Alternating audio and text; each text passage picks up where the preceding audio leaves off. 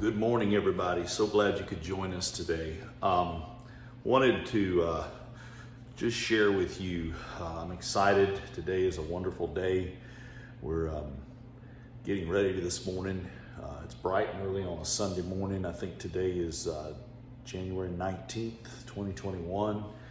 And just a beautiful day, Sunday. And looking forward to a wonderful day in the house of the Lord with the presence of the Lord and my family and my friends, and just enjoying all that God has in store for us today. This is the day that the Lord hath made. I will rejoice and be glad in it. So I want to talk to you today about a subject in the Word of God that causes there's a lot of debate, and a lot of controversy and varying doctrines regarding the tension that we find in the Bible between foreknowledge, the foreknowledge of God, and predestination.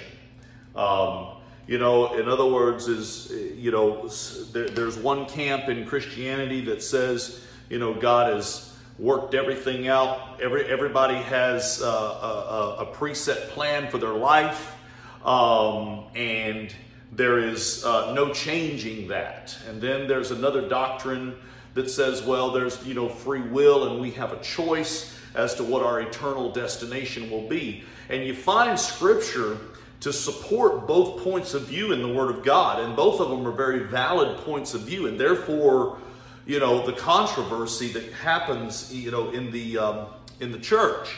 So, there's foreknowledge. There's predestination, and then how does free will factor in to this whole matter between foreknowledge and predestination? So let's start in Romans 8:29.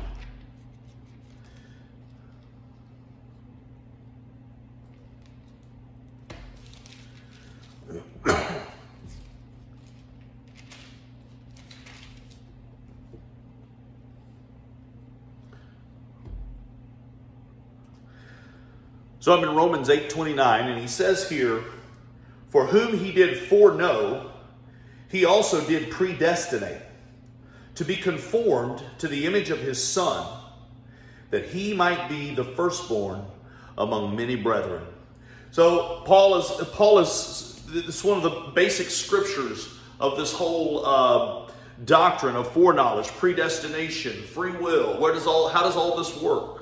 And so he says, now, there were those that God foreknew. In other words, God foreknew what their choice would be. He foreknew what their ultimate destination would be. You see, one of the things we have to understand, that we existed, our souls and our spirits existed prior to coming into a body. This is very clear in Scripture. And again, I'm not going to be able, for the sake of time on a video, to be able to, go into all that. But again, that is something we can study in subsequent lessons and subsequent videos. This whole tension here, that we existed prior to taking on a body. The Bible is very clear in many instances. For instance, in one place we find that the Apostle Paul said that Levi paid tithes while he was yet in the loins of Abraham. In other words, he is very clearly explaining to us that the spirit and soul of Levi, the priest, who was the father of the Levitical priesthood, he paid tithes while he was still in the loins of Abraham. In other words, prior to taking on a physical body and being born into this world, his spirit, his soul, in its pre-incarnate form, agreed with Abraham when Abraham paid tithes to Melchizedek, the great high priest who was without beginning of days or end of life. And as a result of Levi's agreeing with that and saying in his spirit and his soul form, before taking on a body, Levi said, that's right, I'll second that motion. I'm behind that plan right there, to give honor and to give tithes to the Melchizedek priesthood, to Melchizedek, the great high priest. And as a result of his choice in his pre-incarnate form, on Levi was conferred the office of the priesthood. Another place, he told the prophet Isaiah, he said, before I formed you in the belly, I knew you and ordained you to be a prophet unto the nations. Again, proving that before Isaiah even took on a body, that God had already known him. He had foreknowledge. He knew him before, and he had ordained him and conferred upon him a destiny and conferred upon him an office. And it was according to Isaiah's choice in his pre-incarnate form, as it was with Levi in his pre-incarnate form. You see, we all made choices in eternity past before coming in to this world. And, in another place, I believe it's, I think it's Ezekiel 28. Could be wrong about that, but we'll look it up. In Ezekiel 28, he said of Lucifer, he said, Lucifer, you have walked up and down in the midst of the stones of fire. And if you study the biblical Hebrew and what he's actually talking about when he refers to the stones of fire is the seed of every spirit and the seed of every soul in its pre-incarnate form. In other words, what he's saying is that in eternity past, when Lucifer led his rebellion in the heavens, in the angelic world, he tried to influence the souls of men, the souls of men to follow him and to buy into his lie, you see. And again, in Proverbs 8, we find that the souls and the spirits of men are mentioned there as being in fellowship with Jesus the Christ, because he said there that my delights were with the sons of men, and again, in a pre-incarnate form. So I know I've just thrown a lot of scripture at you there, but again, this is something we can take and break down. And my hope and my desire is that you will take the Word of God and study its pages for yourself to see whether these things are so. They in Berea were more noble than those in Thessalonica, in that they searched the scriptures daily to see whether these things are so. And I believe that if you will search the scriptures with an open heart and an open mind, that you will see that the things I'm telling you are so. Let's go to Genesis, the first chapter, and verse 26. I'm in Genesis 1 and verse 26. And God said, let us make man in our image, after our likeness, and let them have dominion over the fish of the sea, and over the fowl of the air, and over the cattle, and over all the earth, and over every creeping thing that creepeth upon the earth. Again, here he is. God is revealing his original intent for mankind, and that is to bear the image and the likeness of God. We are intended to be an imager of God. Now, since we are images of God, and we are not only in the physical realm, but also in our likeness and our mind and the way things work. That is apart from sin. Of course, we all have a disease called sin, but that is temporarily messing up the image and messing up the likeness. that God originally intended, but he's going to take care of that, and he is overcoming that through the blood of his Son, the Lord Jesus Christ. But God created man in his image and in his likeness. So we are to be like him. We are to bear his image. So, does God have free will? Of course. God has free will. He can do anything he wants. So in order for man to truly bear his image and truly bear his likeness, man also was created with free will. God didn't create us to be robots. We were created with a will, a free will to choose to do good or to do evil. So because we have free will, we have this capacity then for good, and we have a capacity for evil, you see. And so, hallelujah, we are then free agents, free just like our Heavenly Father. And God could have made us to be a bunch of robots, but he didn't. He chose to make us like him and to have that capacity for free will. But then you say, well, okay, so we have free will. Then what about this matter that is clearly spoken of in Scripture regarding predestination, and that God has predestinated some to certain places and in certain callings in him? So how does that work? How does that tension work? Because it seems to be a seeming contradiction. Let's go to 2 Peter, the 3rd chapter, and verse 9. I'm in 2 Peter, the 3rd chapter, and verse 9.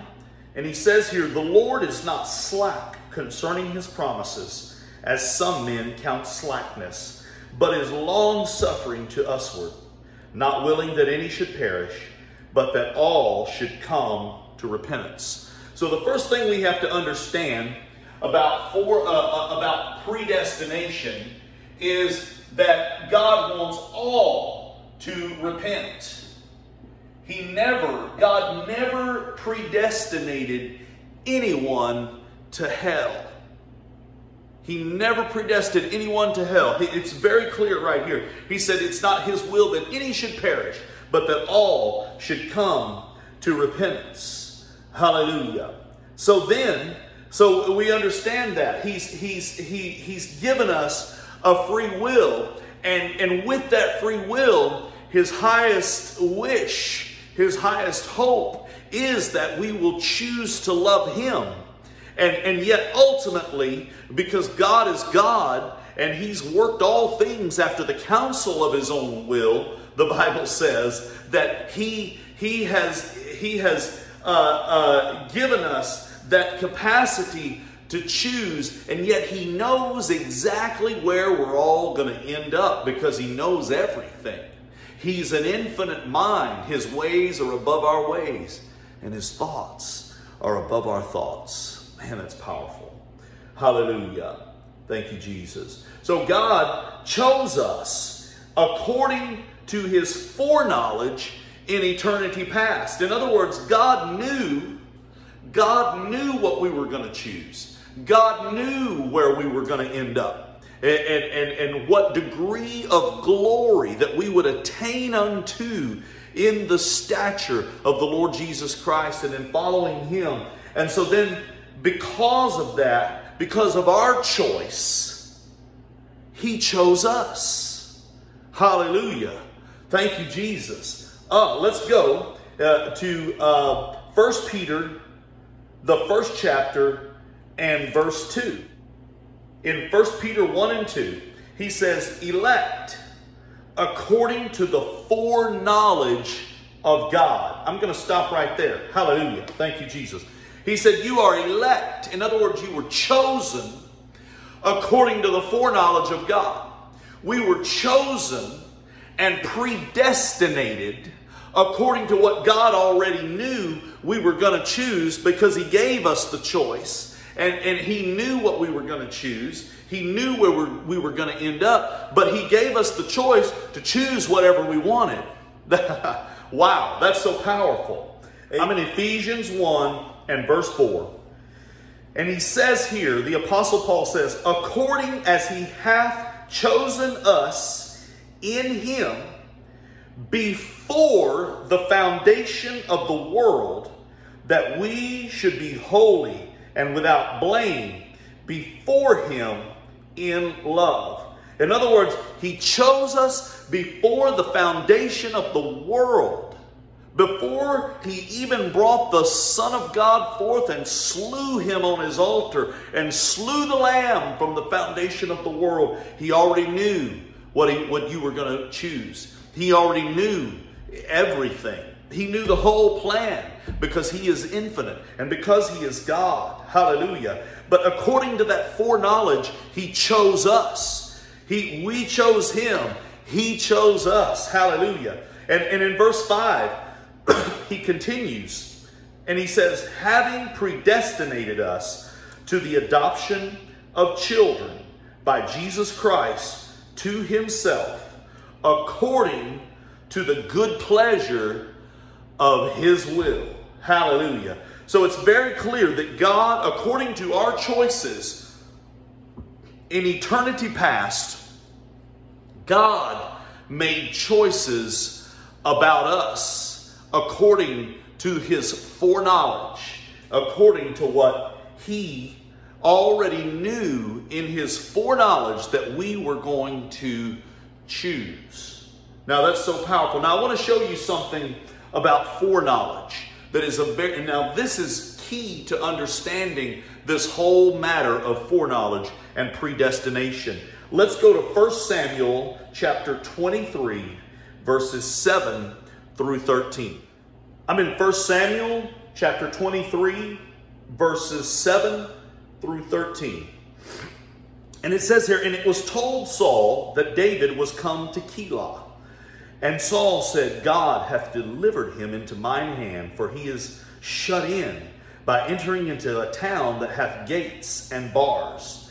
And Saul called all the people together to war to go down to Keilah to besiege David and his men. And David knew that Saul secretly practiced mischief against him. And he said to Abiathar the priest, bring hither the ephod. And then said David, O Lord, the God of Israel, thy servant hath certainly heard that Saul seeketh to come to Keilah to destroy the city for my sake. Will the men of Keilah deliver me up into his hand? Will Saul come down as thy servant hath heard? O Lord, God of Israel, I beseech thee, tell thy servant. And the Lord said, he will come down. So David and his men were on the run from Saul. Saul was hunting David. He was trying to kill him, seeking to take away his life because he was threatened by someone who had the glory of God resting on his life.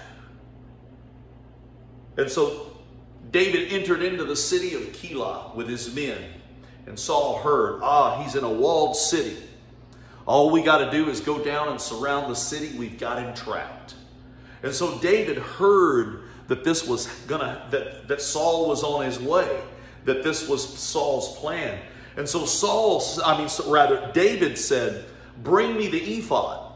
Now, this is another huge subject in the Word of God. The ephod had carried a breastplate. It was part of the garment.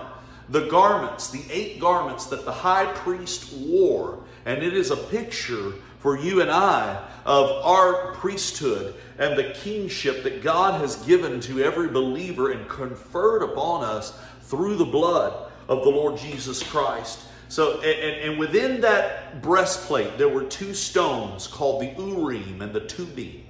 And these 2 stones would flash anytime that the king or the leaders of Israel had a question regarding the government and the leadership of the nation that was too hard for them to understand, and it was not clearly delineated in the Torah. Then God made a provision through this breastplate of the high priest that they would go and ask a question of the Lord, and these stones would flash with a response, and God would give an answer. And it is a picture of how the Lord speaks to us as kings and priests in his kingdom today under the new covenant, and speaks to us through the voice of the Holy Spirit that is given to us to lead and guide us into all truth, you see. And so David said, well, bring me the ephod, and let's find out what God is saying here. And so he asked the Lord two questions. He said, Lord, number one, is Saul going to come down? And the Lord said, yes. And then he said, question number two, will the men of Keilah deliver me up? And the Lord said, yes. But let's watch what actually happened here. Verse 13. And then David and his men, which were about 600, arose and departed out of Keilah, and went whithersoever they could go. And it was told Saul that David was escaped from Keilah, and he forbore to go forth. Now, think about this with me. God foreknew two things right here in these verses that never actually occurred. Now, how did that happen? God foreknew it, and he said it would happen, but it didn't actually happen because it was contingent upon the choices that man would make.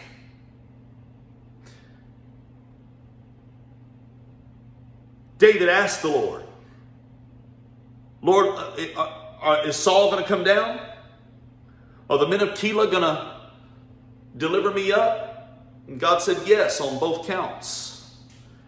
But then based on that information now, David has a choice to make.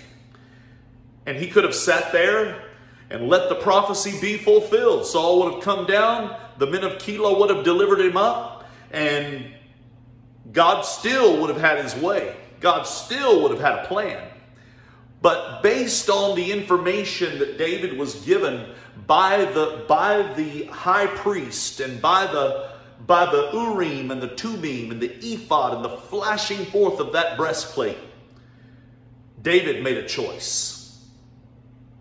And because of that choice, it changed the outcome that God had already said was going to happen.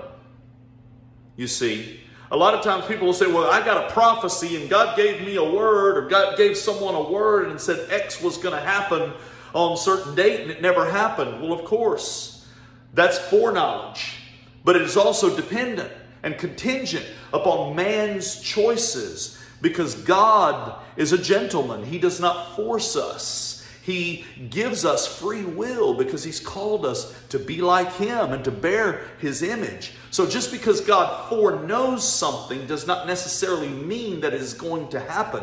You understand that God, being God, foreknows every possible contingency. He knows every possible choice. And he has given us, he has foreknowledge of all of that, and what the outcome of every possible choice that we couldn't possibly make would be. And yet, he has then in that given us free will to choose whatever we decide to choose. But then ultimately, God says, you know what? I'm going to have my way. I'm going to have my way. No matter what you choose, I'm still God, and I'm still going to work this out for my good and for your glory. Hallelujah. That's how you could say all things work together for good to them that love God and them that are the called according to his purpose, because he knows every choice, and he knows all contingencies. All possible contingencies in the universe are held by an infinite mind. And God's having a lot of fun just working it all out. and letting man have his field day and letting mankind have their free will choice. But he said ultimately, the Apostle Paul said, every knee will bow and every tongue will confess that Jesus Christ is Lord, to the glory of God the Father. That is so powerful. So God foreknew something that actually didn't come to pass. Hallelujah. Because the choice of man changed the outcome. David made a choice and he got out of Keilah. And therefore, based on that contingency, then Saul made a choice and he didn't even come down. But the Lord had said in his foreknowledge, yeah, David, based on the current information and based on the way things are right now, you stay in Keilah. Saul's going to come down, surround the city, and the men of Keilah are going to deliver you up. But God changed everything based on the choice of man. So, and so it is with us, you see, because God foreknows every choice that we're going to make, and He foreknows where we're going to end up. He foreknew us because of the choice that we made for Him in eternity past. And that is believers that I'm referring to when I say we. The choice that we made to know Him in eternity past. The choice that we made not to buy into the lie of the serpent, of fallen Lucifer, who walked up and down in the midst of the stones of fire in order to spread his lies about the Lord. It's very clear there in the Word of God in that portion. He says that he trafficked, the Bible says, by the multitude of his merchandise. In other words, he went around peddling. He went around selling a bill of goods to the seeds of mankind in eternity past. And he told them the same lie that he told mankind in the garden when he said, you know, God hasn't given you the best. He's withholding from you. And that lie has infected the human race. And hallelujah. But ultimately, beloved, God is going to have His way. Hallelujah. So then he says, now in Romans we read, so whom He did foreknow, them also He did predestinate. And the word predestinate here is prurizo in the Greek. And it's in your Strong's Concordance in the Greek, it's number 4309. And it simply means to limit in advance, or to put a fence around someone or something. So in other words, here you are, and this is your choice for the Lord. And you said, Lord, I choose you. Lord, I want you. I want to follow Jesus. I'm going to go all the way with you, Lord. And the Lord said, okay, I like that choice. I appreciate that. I choose that. And I will, because, now you could have chosen anything you wanted. God gave you free will. And even yet today, you could potentially choose to backslide. You could choose to not believe. That's very clear in the Word of God. He said in one place in Hebrews, He said it is impossible for them who have tasted of the heavenly gift and the powers of the world to come, etc., etc. He says, if they shall fall away, to renew them to repentance. In other words, there is the possibility of us changing our choice because we always have been given that free will choice. However, he says those that God foreknew, He predestinated. In other words, He put a fence around them.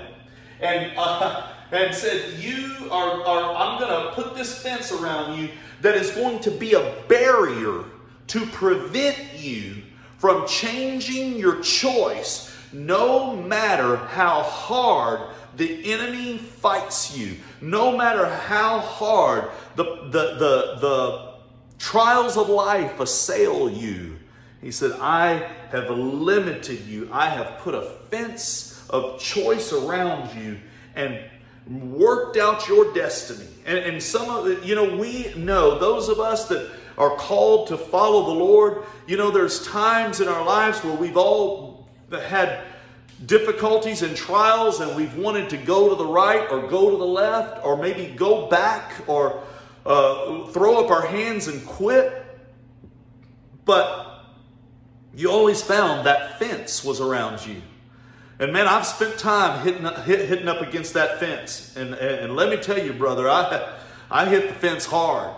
And I kept hitting it until, as the Lord said to the Apostle Paul, it's hard for you to kick against the pricks. In other words, it's hard for you to kick against that thorny hedge that I've put around your life. I have fenced you in with thorns, Paul. And at that time, his name was Saul. He said, I've fenced you in.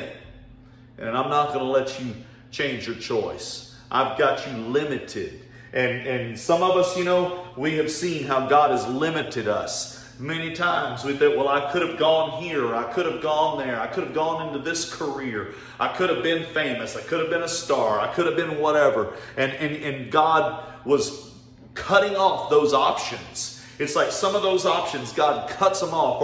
And I say cut off because you still have a choice. He just puts a barrier there. He puts a barrier there. And that barrier, now you can still choose to climb over the fence, but it's going to be hard. He didn't say it was impossible for you to kick against the pricks, but he said it's hard for you to kick against the pricks. In other words, God still gives you a choice, but he's going to help you because he's going to put some guardrails, as it were, on your pathway to keep you from veering. He's going to put some people and some circumstances and some situations there that are going to keep you fenced in and moving toward the destination of your ultimate calling. Oh, that is so powerful. You can see the fence in our lives so many times. So many times, I've talked to people who have said, I would have been in the car that night, but something happened. God allowed this or that thing to happen and I wasn't there. I should have gone this way, or this could have happened, but God prevented me from making that choice. God prevented me from marrying that person. God prevented me from investing in that business deal because there was a choice and there was a fence that God said, I'm going to protect that choice from eternity past. For whom he did foreknow, them also, that's you, that's me, he did predestinate to what? To be conformed to the image of his Son, that he might be the firstborn among many brethren.